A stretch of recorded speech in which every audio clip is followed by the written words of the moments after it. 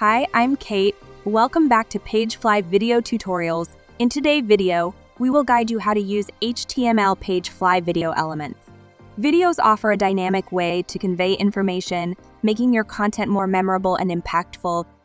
Now here we are in PageFly Page Editor to add a normal video to the page. By clicking on the Elements icon on the left toolbar here, scrolling down a bit you can find the HTML element.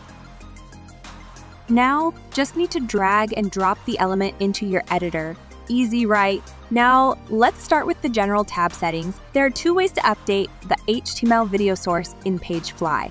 First, click the Reselect button here and drag your video into the dotted line area.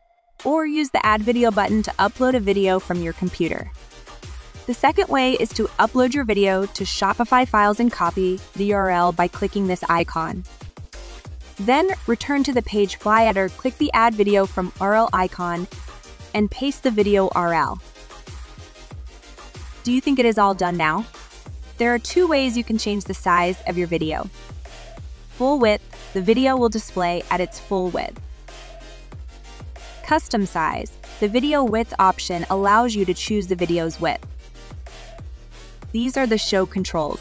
By selecting or deselecting this option, you can decide whether to reveal or conceal the video player control.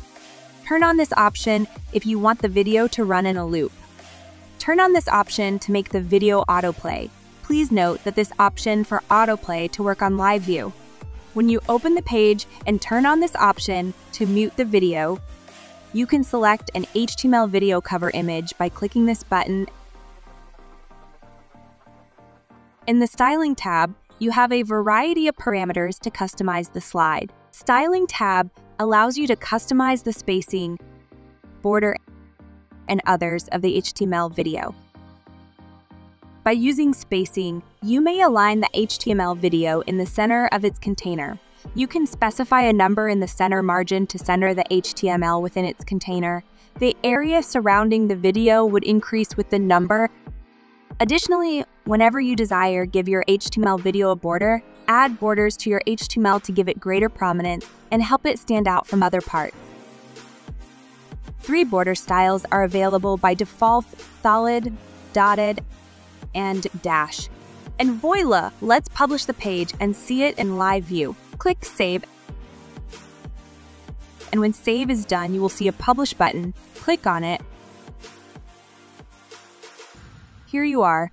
Just keep in mind, the file size must be less than 10 megabytes and only supported video formats or MP4, WebM, and OGG.